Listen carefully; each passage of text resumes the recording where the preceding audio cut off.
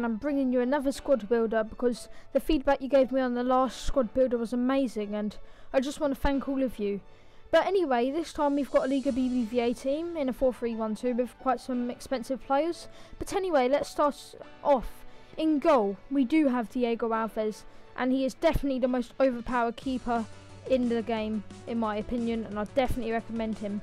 Left back, we've got Cohen Trowell. He only cost me 4,900, which is very good because he offers a good attacking option and a great defensive option. Centre back, we've got Sereno. I only got him for 500 coins, and he's just there because I didn't want to splash the cash on anyone else. And then we got Miranda, other centre back. The 75 pace is his main stats, with 78 defending and 80 heading. I got him for 900 coins, and his pace does the work for me. Good defender. Then we got João Pereira, the right back. He's got 86 pace and 76 defending, which is amazing. He does the job very well, and you don't need Dani Alves when you've got him. Left centre mid, I've got Kaká. Kaká brings a great attacking option and amazing defensive option. He was only 11k, which isn't too bad. Oh yeah, Diego Alves was 6k and João Pereira was 1,600. But anyway, Kaká, I'll definitely get him because he's just an all-round good player. Song, he is the heart of this team. When I'm attacking, he always seems to be there. When I'm defending, he always seems to be there. He's very good at bringing the ball up and creating attacks. He was only 3,000, which was a steal. Then Cesc Fabregas, I got him for 23,000, and he is really good. His pace does let him down, but that 90 passing and 80 shots and 84 dribbling all work a charm, because in his position right centre mid, pace isn't really needed. It helps, but he just does the job amazingly. I'll probably play him centre forward, he is that good. I really like Cesc Fabregas, and I definitely recommend him.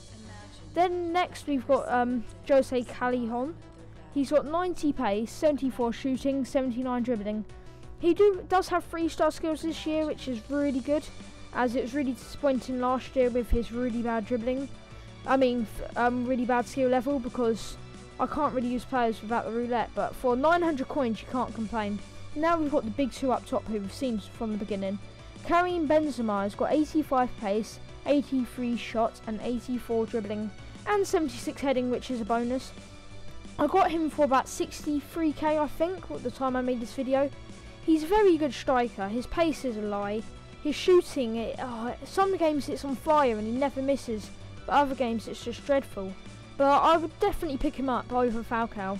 Falcao's got 78 pace, 83 dribbling and 83 shots and 78 dribbling. Falcao is very good, but because of his pace, he doesn't do much, and he feels really small and weak for me. That's why I didn't really like him, and it was really a letdown because 36k you would expect a out-and-out goal scorer, but he didn't bring that, which was really depressing. But Falcao was very average, but this is a team, I'll give it an 8 out of 10.